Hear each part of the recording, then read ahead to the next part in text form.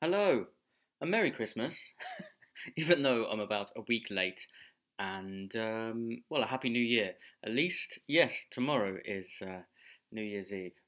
So this was supposed to be a Christmas special. I guess it is kind of still Christmassy, isn't it? Because what am I doing? Because let's switch sound off as well. Because Christmas officially ends at the end of the 12 days after Christmas, which is January the 6th for Epiphany. So we're still within Christmas. So what I really want to do this episode is, I've forgotten even what number episode we're on, but is to kind of structure, refactor how we're generating the terrain. Because at the moment, I'm just randomly creating stone, and I'm not creating any of this ruby at all, but obviously in this new version I am. Hello, Panda. And also, I've got my trees looking pretty good. I've got like some extra branchy bits, leafy branchy bits coming off, and I've made them a lot taller, which I think looks really nice. Something else I've just noticed is I've used the same Perlin Noise, what should we say, seed, because you can see that our forests, our little woods, are gathering over the highest places, which is kind of cool, but isn't deliberate. I don't deliberately want that necessarily to happen, so that's something we can investigate. But the main thing is we've got to refactor our terrain generation so that we are generating these stone blocks and other blocks like ruby, not randomly but with Perlin Noise.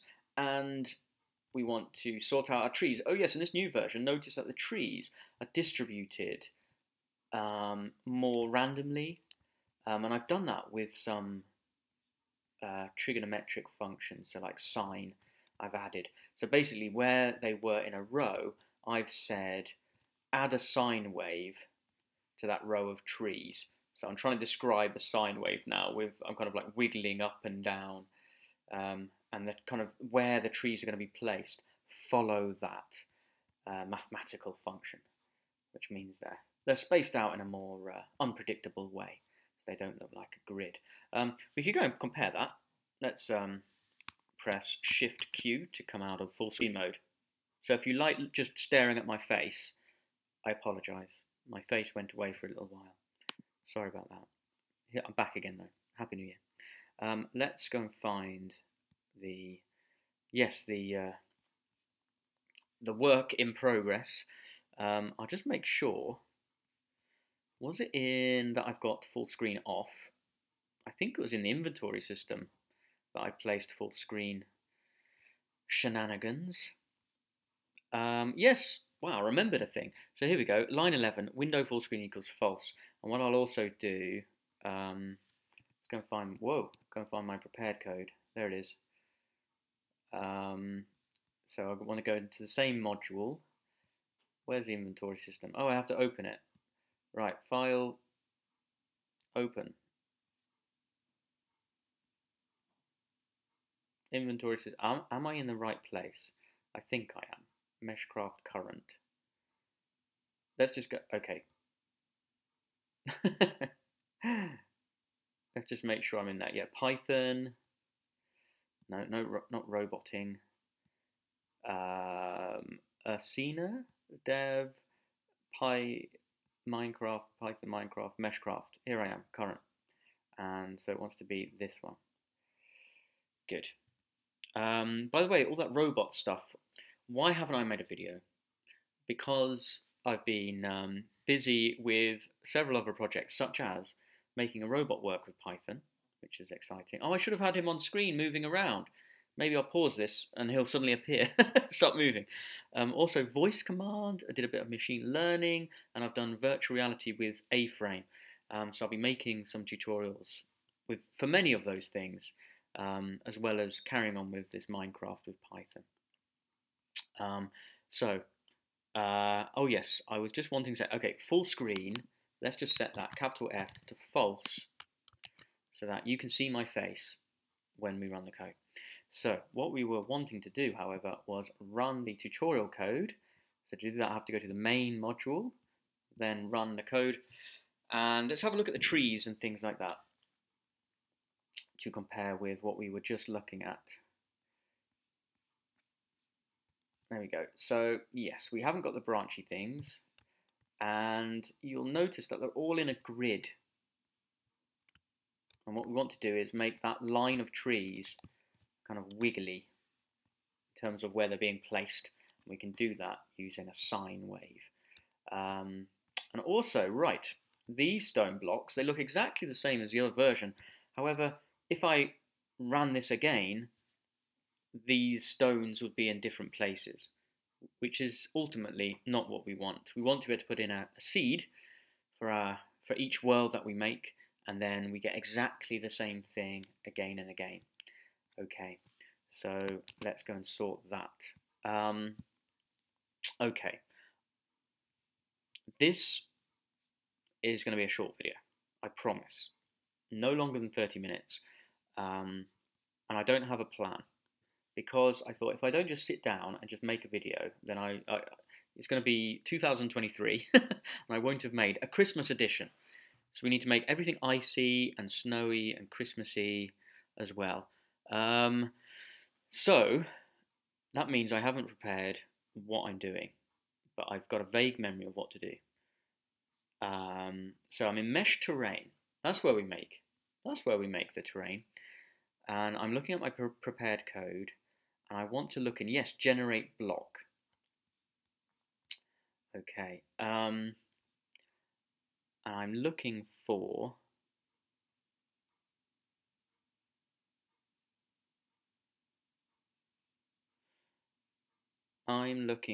no, you know what I want to look for is us generating a random block in the tutorial code, the current code that you've got in the link in the description of previous videos.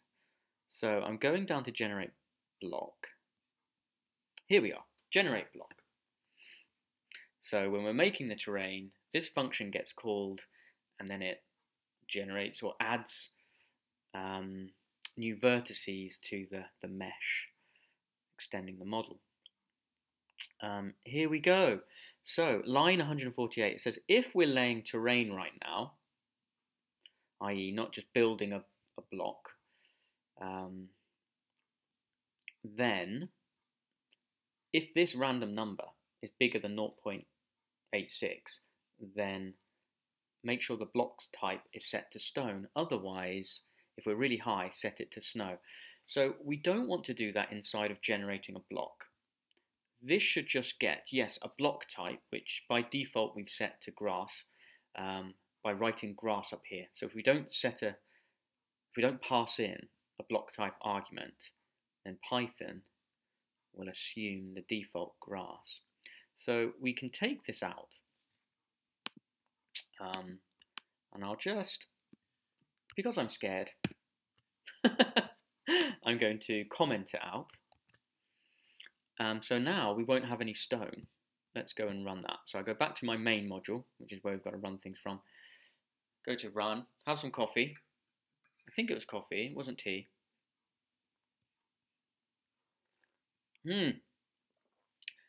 And I said unto the land, stone be gone, and lo, there's no stone. Good. So now, what we want to do more thoughtfully, back in the mesh terrain module, is organize when we're going to place some stone, when we're using the generate terrain function. So this, just as a reminder for myself and for you guys, if you've been watching this series, it was a long time ago when we created this function. This is basically, we're kind of describing a grid, and then these nested for loops, so for k in range and then for j in range. So it's a nested loop, or a loop inside of a loop. And we're then deciding the height of each cube, each block within that grid by using some Perlin noise here and using the getHeight function. And then when we're happy with the position and the height, then we call the generate block function. And look, we pass in grass.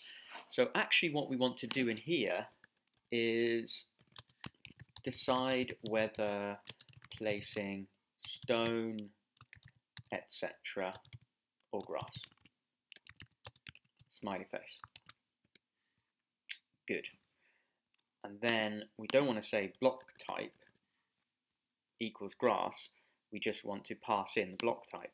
So here I'm going to say block type equals grass at the moment. We'll assume that it is grass. Oh, and that should be a string. There we go.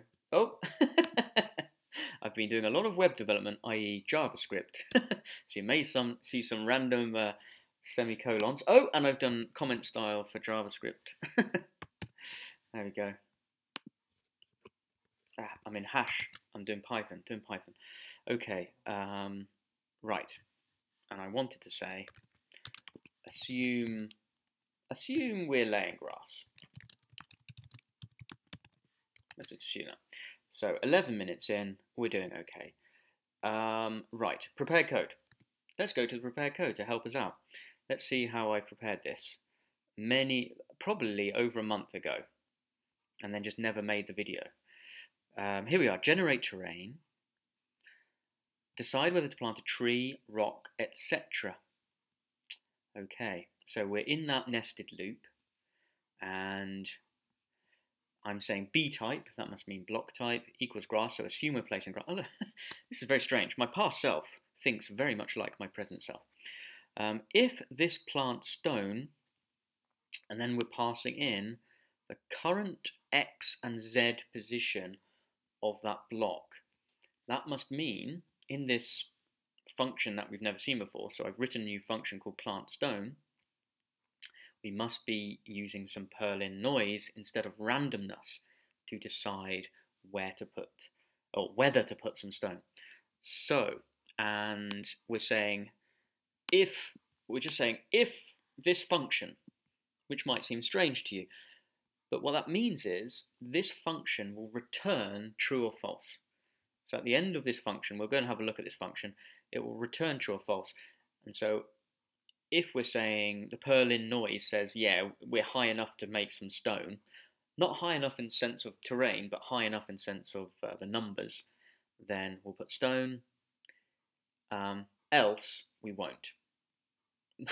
We're just going to defer to our default grass.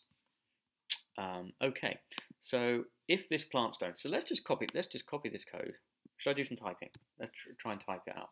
So I'm saying if this dot plant stone, and then I need to say, well, where am I?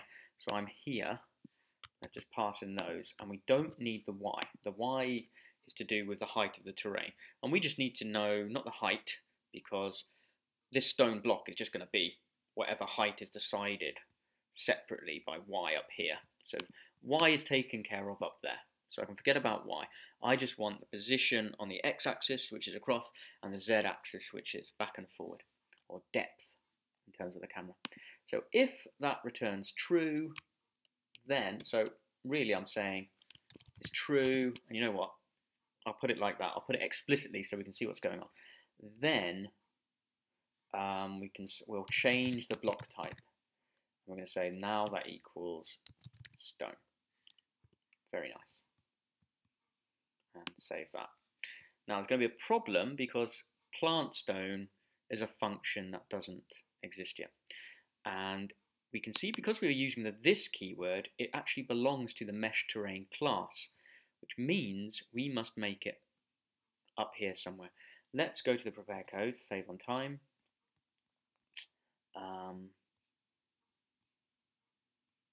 Let's generate. So I'm just going to scroll up. I'm still in the mesh terrain function, scrolling up. Generate block, generate walls. These feel like old friends, these functions that we've written together. Update, do mining, classic. What else have we got? Plant tree. That's why we've called this function plant stone on the pattern of plant tree. Also, it's fun to imagine planting stones. Here we go, plant stone. So, where have I put that, by the way? I've put it underneath setup subset, so I'll put it in the same place when we come to put this in our code. So, the first thing, because it's a member function, it belongs to a class, the first keyword will be self, or I always use this because I'm used to writing in JavaScript and C# and things like that. So we'll just write this. And then we're taking in an X, a Y, and a Z. That's weird. Why did I pass in the Y? I don't remember doing that. Do I ever use the Y?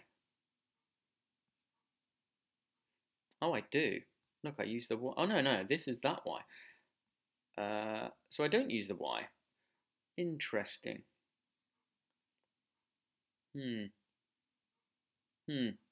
Anyway, so we want to use Perlin and perhaps coordinates to determine how much stone to lay. Let's try linear. No, I don't try linear interpolation. I've done something else. So I'm saying Y. So Y in this case just means like a probability. So a height. The closer to 1, the more absolutely we're going to, or 100 in my case, because I must multiply it by 100 or something like that. The closer to 100%, the more likely we're going to have our tree. And then we're just using some noise, some Perlin noise. So we've done this before in terms of the actual terrain. So we pass in the X, divide that by frequency, pass in the Z, divide that by the frequency, and then we multiply that result by the amplitude. And I've got some commented out Perlin noise here. So Perlin noise can have octaves, a seed, a frequency, and an amplitude. And those numbers, if you play around with them, they change, like the height. If you're on a physical terrain, changes the height and the variation and things like that. So it's really good fun to play around with this. And when we make more biomes, we'll play around with those things to flatten out things, to make a tundra and all kinds of things. Anyway, so now, once we've written this function, we need to then go and give ourselves these variables. Because notice again, it's not just noise and tree frequency, it's this dot tree frequency. So again, we've created all of these up in the body or the constructor of our class. So first, let's just write this function. Let's just copy plant stone, but we don't need the Y. So we'll have a look at that situation. I'm a bit confused.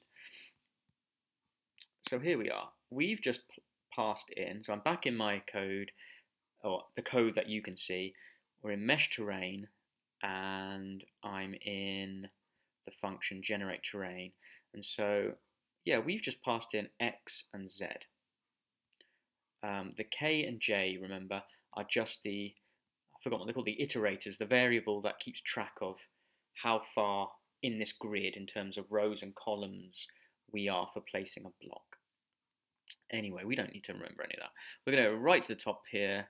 It's around line 60, wasn't it, in my other code? And so there we go. I'll make it actually just above setup subsets. So I'm writing the plant stone function close to the plant tree function. So I'll put it here. I copied it, but I might write it plant stone. This keyword, or if you're doing Python properly, you write self, and then I want to write underscore x underscore z. Again, I just use underscores to remind me that it's not another variable, it's just a parameter now of this function, derived from an argument that we pass in. There we go. So we've got plant stone, and at the end of it, we want to return true or false. So at the moment, I just assume false. So don't plant a stone.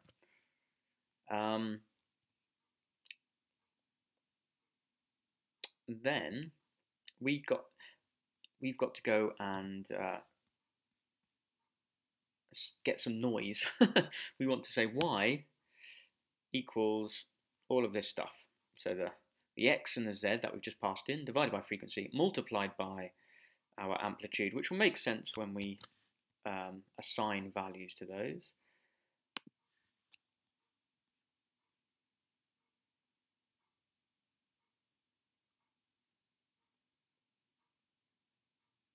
There we go.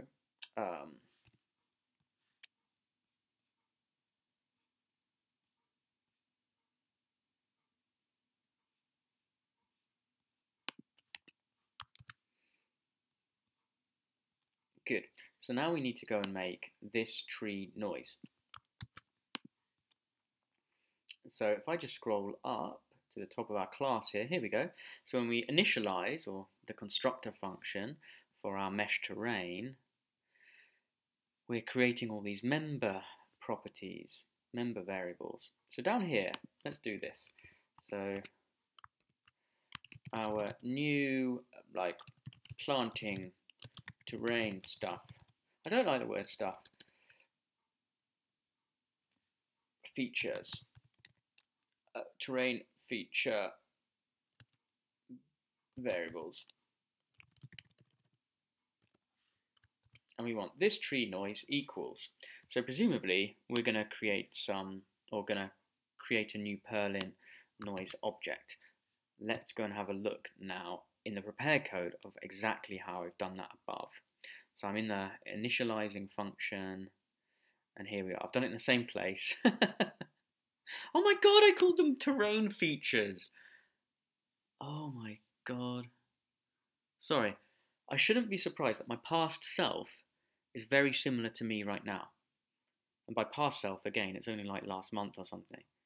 But the fact that I wrote features, I don't know, it's just these little things that I thought I was making that up in the moment, spontaneously. Anyway, psychologically, I'm finding this very fascinating. So this tree noise equals, so we create a new Perlin noise object. Notice this is not the same. This one is different, so maybe I've got a new import at the top. From Perlin import Perlin. Something strange is happening anyway. I'll investigate this in the next video when I have more time, because I've only got 7 minutes and something to finish this off.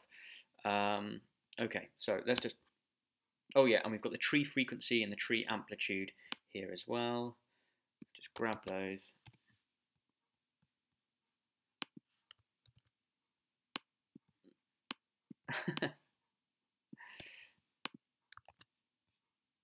Yeah, so we have got Perlin, so hopefully this Perlin noise function I've got referenced. Well, you know what, let's just try and run it. If there's a problem, then we'll solve it then. So octave, that's kind of like the resolution. So if you have larger octaves, it's going to push our distribution of stones further apart. The seed, we are using the same as our main terrain, I believe, which will probably be in the Perlin. I'll investigate that, as I said, next time. I won't look now. Our frequency, again, the lower the number, kind of the spikier your terrain will be, or the spikier the distribution will be. And amplitude is basically just like how high the numbers will go. So, that refers to, if we go down to our new plant stone function, because now we're saying, okay, use those frequencies and amplitudes to go and get a number here. So this is this y, I could call it probability. Probability. There we go. And instead of probability, I'll call it probs. And we'll say, if probs is greater than some number, I think I said 64 in the example, then return true. That means it's likely enough to have some stone. Let's have some stone. And that means we exit this function. We're gone. So we never get down to here where it says return false. If our probability is 64 or less, then it will just pass through here and it will return false.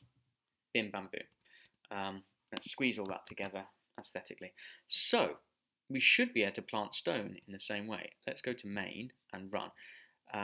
So what we're looking for is maybe a bug if we can't get our Perlin noise. No, mesh terrain object has no attribute plant stone. This plant stone. I probably wrote it with an underscore when I wrote the function. Let's have a look. Yeah, plant stone underscore, which is Pythonic. Writing it using camel humping, they call it, when you start the new word with a capital letter. It's more JavaScripty or C++y. Okay, there we go. Plant tree. Oh look, I do pass in Y. No, that's plant tree. Oh, and I have called that one. Okay, we're going to have to sort this out. So we're going to have to sort this out. So plant tree should use an underscore. That should use an underscore and lowercase. So we must be consistent. Now I've got to go and change plant tree to use the underscore as well. There we go. Right, let's try and run again. Again, I don't know if I'm going to have a problem with the reference to Perlin Noise.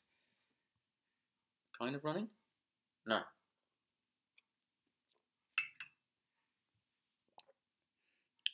Looks like a problem with, I'm not even sure actually. Integers or slices, not string. I was thinking that I had tried to change block type to just a word or something. I don't know what I've done. In generate block, this subsets model,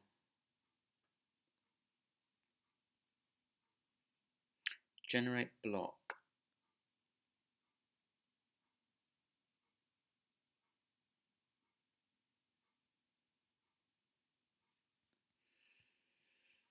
I think, have I just left the name block type?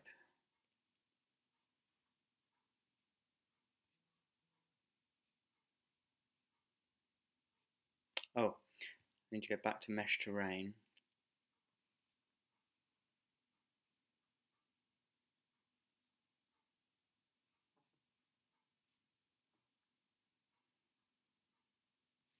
So return true. I need to be in generate block. Sorry, generate terrain. Yeah, I've just written block type there. In my prepare code, I call it just B type. So if I say block type equals B type, sorry, block type equals B type, then I'm not trying to assign this string to, what was it saying in the error? Some kind of like, to a model list or array. So basically, it was thinking I was passing in an argument to a different parameter, I think. So B type equals that, and then block type equals B type. That should sort that out. Okay, try and run again.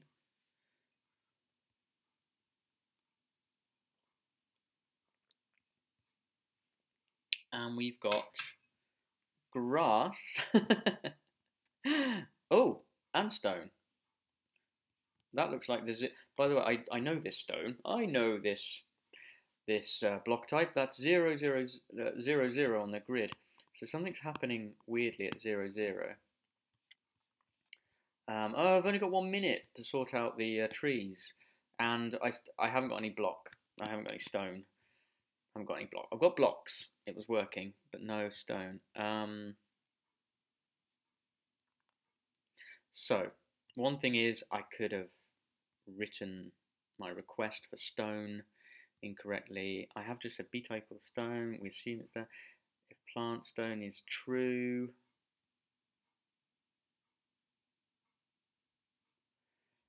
probably, I'm guessing, I didn't put in the correct kind of number. Plant stone, this, X and Z.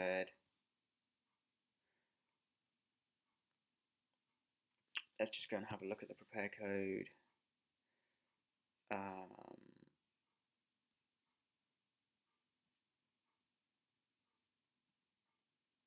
Oh, it did say greater than Oh no, that's for creating ruby. Whoops. Greater than 34, then create stone. Oh, so that's good. And interestingly, I'm actually calling generate block inside of here. Oh, so this actually makes a ruby on top of the grass. Interesting.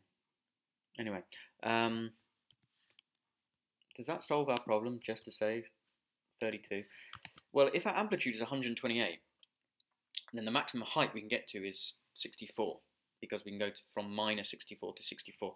As far as I understand the way that this Perlin noise works, which might not be the, for all Perlin noise, or for that matter, my Perlin noise. Oh my god, I know what I'm talking about. We've got stone. Okay, so this stone, this is not exciting, but every time we generate this world, or whatever world you do with a particular seed, as long as you're using that seed for your stone, I use 2022, which we're just about in. Panda lands on a head. You will get exactly the same distribution of stone. Right. I will give ourselves some more time. I think it's very important that we get our trees looking taller and not so grid-like. So let's do that. Let's do that. Another thing we can do now is back in mesh terrain, inside generate the terrain. Oh no, as in generate block. We can delete the commented out. Because I was a coward, I can delete this. There we go. So go back to generate terrain. In fact, we need snow. We do need snow. So after we've asked whether to do a block, we can say if y, remember that's the height of the actual terrain. If that's greater than 2, that seems to be where I put snow. Let's just put minus 2. Then b type equals snow, stone, snow, and then if y is exactly 0, then b type set to ice. I think I've got ice. That will look very snowy. Okay, just for the Christmas special. Also, oh, that reminds me, we can turn on snow. I did try this I haven't tried it for like months, but I turned on snow the other day and it didn't look great. It wasn't working very well. Oh, how do I turn on the snow?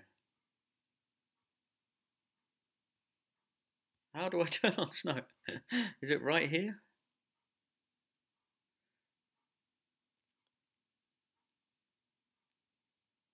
Oh, snowfall, there we go. Hopefully I just uncomment that line in main and we've got snowfall. Right, the trees. Okay, prepare code. In fact, let's just take a breath. I'll just slow down. I'll give myself like 6 minutes. Okay.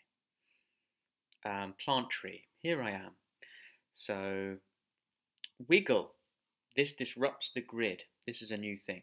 I've given myself my present self from my past self to my future self 3 stars to tell me that this is here. So I've got a new variable called wiggle, and I'm just saying that equals the floored value. That just means a whole number. It rounds down. So if it's 4.3, it'll round it down to 4. If it's 4.7, still rounds it down to 4. To the sine function of the z and the x position, so our grid position of that tree, times by 3. So this is like the frequency of your sine wave or your wiggle. The higher that number, the more wiggly the tree alignment will be. So you can play with that number and to have different shapes of woods and things. And then I think we must add that wiggle to the Perlin noise of our tree. Because that Perlin noise for whether we're going to get a tree or not determines where the tree will be planted So we don't want to add the wiggle after it's been planted, else we might wiggle it off the side of a cliff and we'll just have a floating tree. So we want to add that wiggle as we're, or before we choose a place to plant the tree. So we add the wiggle in there. Okay, do we add the wiggle anywhere else? The tree height, it looks like I'm taking as multiplying by 7. Oh, I'm adding wiggle to all of these. That looks like I should be able to change. I can just say x and z equal x and z plus wiggle, surely, and then I'm done. Okay. Right. Can I remember that? Let's just go and copy wiggle. And I'll copy the comment as well. Then I want to go to our code, and we're in the mesh terrain, and we want to go and find, which will be at the top, close to the top, plant tree. Here we go, around line 48. There's our trunky wonky. So before trunky wonky, we want to disrupt the grid. Our wiggle wants to equal floor sine of z and x. There we go. And then I think what would be good is to, oh, where are we getting, where's our,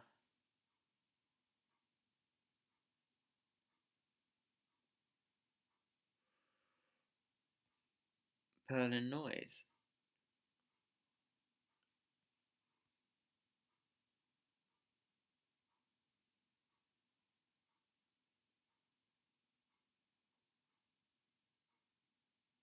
It looks like we don't use Perlin Noise. Right, so the same thing that we, okay. Oh, this explains a mystery, which I haven't explained at all. When we're planting a tree, when we're planting a stone, where are we, plant stone, we're using tree noise and tree frequency, which I never commented on. I just used that, which may have been confusing. It's because in my prepare code, I used Perlin Noise for trees, which I thought I had already done, but I clearly haven't. So then I just borrowed that Perlin Noise to distribute our stone using Perlin Noise. Anyway, right, so we need to distribute our, we need to go and use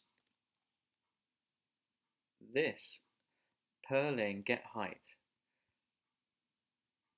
That's weird. So I don't get the height. Oh yeah, generate tree there. I need to go and have a look at, okay, generate tree. Tree system generate tree. Oh, that's in, I'm running out of time. Let's add for next time. Where am I? In my main module. Here's my notes. Oh yeah, what video are we on anyway? We are on 24. So welcome to the end of video 24, tutorial 24. Audio pickups and mem properly. Haven't done that. Rocks, yes. Done. Well done. Tree placement wiggle, yes. Well, doing. Prevent tree crown clap. I'm not sure about that. I don't know. But we also need tree. We need to say